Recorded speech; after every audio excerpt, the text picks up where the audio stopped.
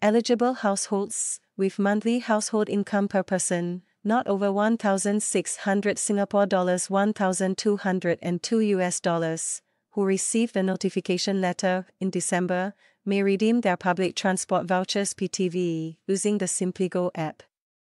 In a joint press release, on Friday, January 12, the Ministry of Transport and People's Association said that the vouchers from the 2023 PTV exercise may also be redeemed at SimplyGo kiosks, top-up kiosks, assistance service kiosks, SimplyGo ticket offices, or ticketing service centers. The vouchers are valid until March 31, 2025, they added.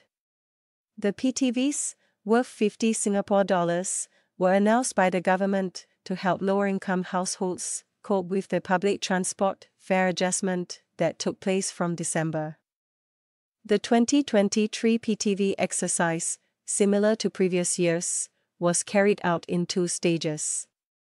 In the first stage, completed in December 2023, more than 24,000 households, which received a voucher in the previous year's exercise and continue to meet the income eligibility criteria, had received notification letters on their PTVs.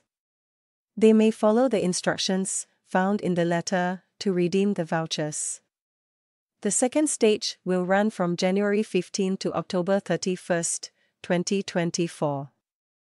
The agency said households that meet the eligibility criteria but did not receive a voucher in the first stage can apply for the PTVs online at www.go.gov.sg/PTV or in person at their local community centers/clubs CCs.